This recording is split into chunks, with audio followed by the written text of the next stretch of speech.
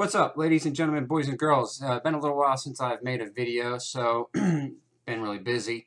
Anyway, so just wanted to stop on by and do a quick video regarding a trip myself and a couple other wonderful people took at the end of September. We all went and visited a local animal sanctuary in Avondale, Pennsylvania called Chenoa Manor. Chenoa Manor is home to around 220 rescued animals. Animals rescued from slaughter, from research labs, and from just all around awful abusive situations. They have cows, they have donkeys, they have goats, they have llamas, they have ducks, they have geese, they have pigs, they have parrots, they have tortoises, they have horses, they have ponies, they have a lot of animals. It's a really great little place. It's like I said, it's right over the border in Avondale, Pennsylvania. You can go to the website, which I'll link in the description. They do tours through what they consider the growing season, so spring till around November. November is their last tour for the season. Tours are $25 for adults, $10 for kids, and it's about an hour and a half, maybe 2 hours, depending on the conversations that you have. And it's really nice. When they take you through the tour of the sanctuary, they take you right out to the pastures with these animals, and it's amazing that considering the fact that most of these animals have known nothing but abuse and suffering at the hands of humans until they got to Chenoa, they are so friendly. I mean, the two cows that they have were in fact veal calves, and they are now full grown, and they're extremely friendly. They just want to come up and be rubbed and loved on, and they just want to be around people. And the ponies, I mean, they came right up to us. The donkeys, they came right up to us. The goats were roughhousing in between us. Same thing with the horses. 3 of their horses are horses that have been rescued from the horse racing industry. Three of these horses were testing experiments for the horse racing industry. They would test all their drugs on these horses, and after 10 years of abuse in that nature, they were taken to or rescued by Chenoa. And even these animals were extremely friendly.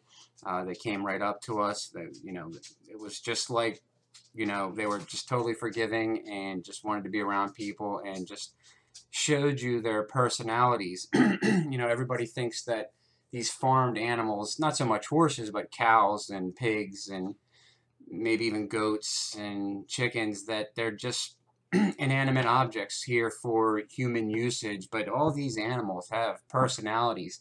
They all have their own unique emotions, and they're all unique beings. It was just really, really amazing getting to interact with them.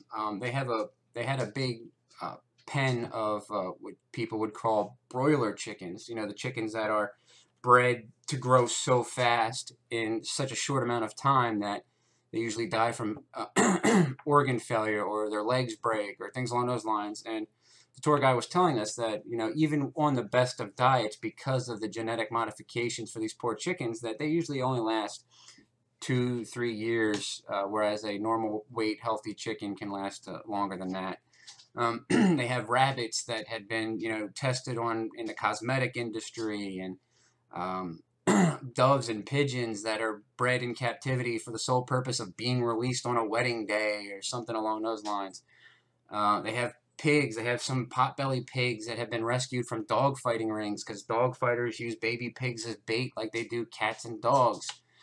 They had some pigs which you would consider slaughter pigs, and these pigs were so awesome. I mean, they would just come out and just plop down and want you to rub their bellies, and then they fall asleep while you're rubbing their bellies, and just such calm, peaceful animals, and the way that we treat them is just absolutely barbaric.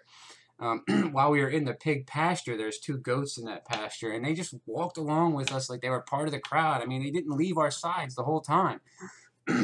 One of the guys on the tour was picking leaves off the tree and feeding it to the goats, and I mean, they just didn't want to leave us. It was amazing. And then there's some tortoises, and it was just a really neat experience to actually go out there and experience the personality of these animals and get to see happy animals living out happy lives as they should be allowed to do. These animals have never hurt anybody, and there's no reason for them to be condemned to death, as in the billions like they are. They should be allowed to live lives like the animals at Chenoa and all the other animal sanctuaries and farm sanctuaries across the country and the world. One other very cool thing about Chenoa is not only do they rescue animals, but they also work a lot with troubled youths and troubled kids. And they have kids come to the sanctuary and they help take care of the animals, and they learn, and they reconnect with, as they say at Chenoa, reconnect with nature. So it's a really neat place. They help troubled youth. They rescue animals. It's a great place to go and just have a little tour. They also have volunteer days where you can go spend longer time at the sanctuary, but you actually got to work. They do a mud run. They either just had or they have a benefit dinner coming up. They have movie nights at the manor. They just have a bunch of things. You can see all the stuff on their website. And if you're in Delaware, Pennsylvania, Maryland, Jersey, it's not a far drive to Avondale, Pennsylvania. I highly recommend going to Chenoa Manor.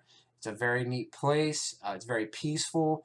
It's great to interact with the animals. It's great to learn about the history of Chenoa and just hear some of the amazing stories about the animals that live there.